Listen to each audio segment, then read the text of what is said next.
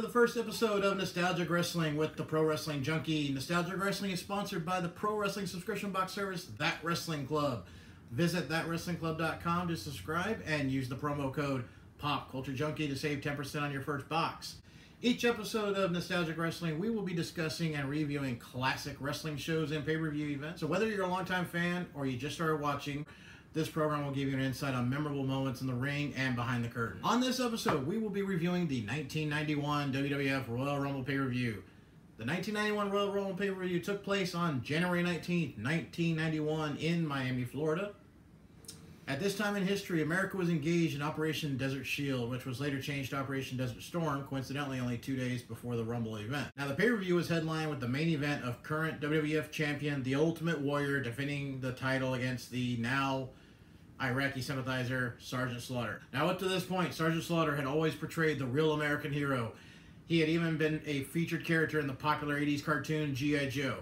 However, for storyline purposes, the WWF decided to emulate what America was going through in the Middle East and turn Slaughter heel by having him turn on America.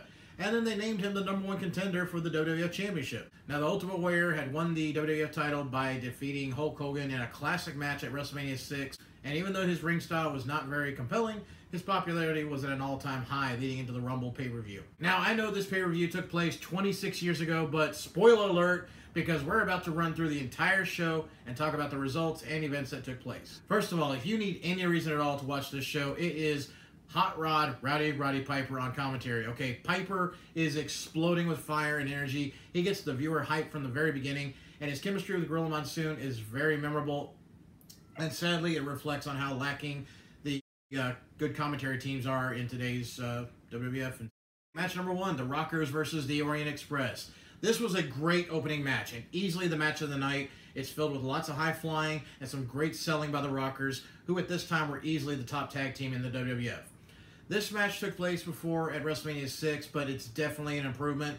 The match went about 19 minutes, and it ends with the Rockers getting the victory after Jannetty rolls up Tanaka for the pinfall.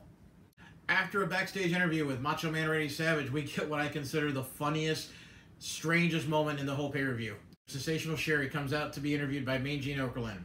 Sherry calls out the Ultimate Warrior, who does come out to the stage. Sherry begins to flirt and even kisses the Warrior in hopes that if he is successful in his title defense tonight, that he will give Savage a title match. Sherry, still pleading her case, drops to her knees where her face is practically at Warrior's crotch, and as she looks up at Warrior, we see him smirking from the kiss. He takes 2 fingers to wipe his lips and then repeatedly sniffs them. It's odd and unusual at its finest, okay? The segment ends with Warrior shaking his whole body and head, looking down at Sherry. She's asking him once again, will you grant Savage a title match? And he yells, no! Crowd goes crazy for this, but it makes me laugh every time I see it. All right, our second match of the night is the Big Boss Man versus the Barbarian with Bobby the Brain Heenan at ringside. Bobby the Brain Heenan, easily one of the best talkers and managers in the history of pro wrestling, hands down. He'd been bad-mouthing Boss Man's mother, and Boss Man had been battling different members of the Heenan family to get revenge. This match was all about building up Boss Man to face another Heenan family member, Mr. Perfect, for the Intercontinental title at WrestleMania 7.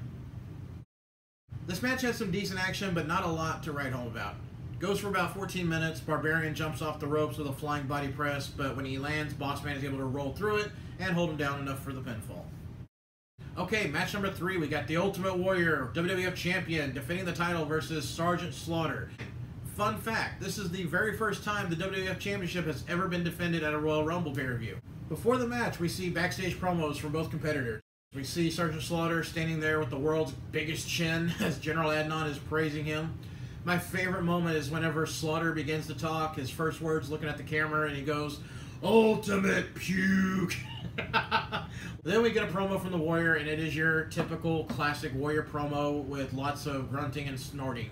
Time for the title match. Slaughter's out first with Adnan. Warrior's music hits, and he runs to the ring quickly, attacking both Slaughter and Adnan. Knocks them both out, grabs the Iraqi flag, rips it in half.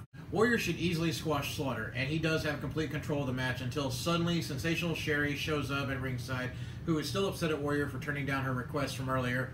Warrior chases Sherry out of the ring to the backstage area, As he's coming up on the curtain, all of a sudden, Macho Man Randy Savage blindsides Warrior. He strikes him with a spotlight, and by now Slaughter has regained his senses in the ring, and he's distracting the referee and preventing a count out.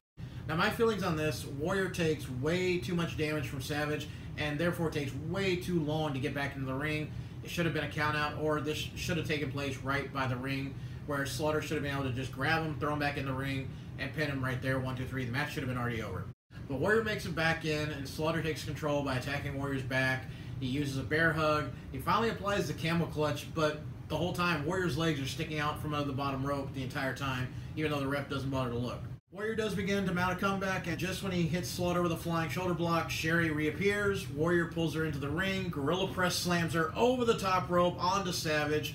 Slaughter then drives a knee into the back of Warrior and chokes him over the middle rope, which distracts the referee again. This is when Savage smashes his scepter over Warrior's head and then runs off with Sherry. Slaughter pins Warrior, and we got a new WWF Champion. This match was crazy busy, and did give Warrior a good way out of losing the title without getting too much damage. It went about 12 minutes, but I feel like it could have easily been 6 minutes and still had the same effect.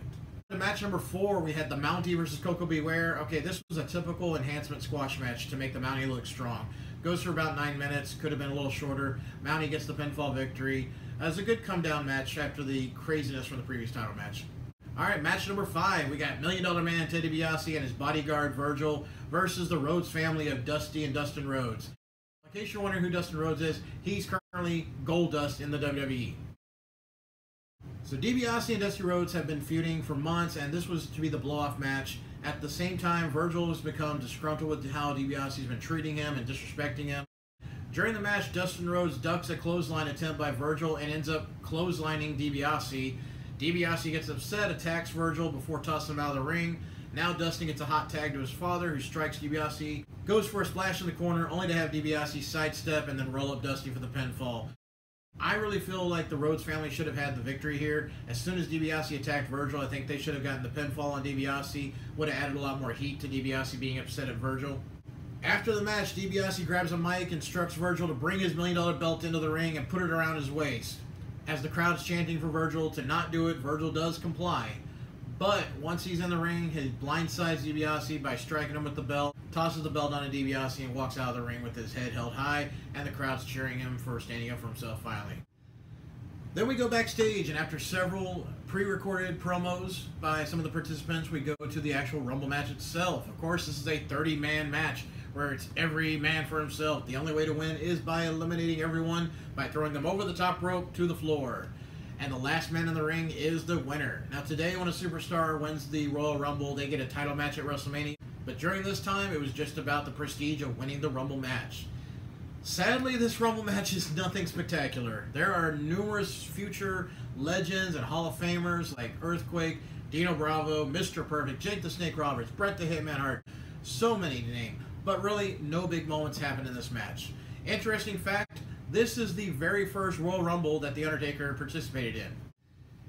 The final 3 of the match were Earthquake, Brian Knobbs, and Hulk Hogan. Not surprisingly, of course, Hulk Hogan, whom earlier in the night had dedicated the match to the men and women of our military, overcame the odds, overcame the 2-on-1 attack, and eliminated both Knobbs and Earthquake to win the Rumble.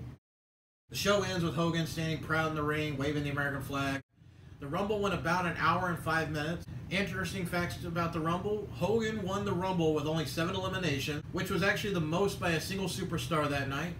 By winning the Rumble, Hulk Hogan became the first superstar ever to win the Rumble match twice and in consecutive years, something that would not happen again until Stone Cold Steve Austin won the 1997 and 98 Rumbles.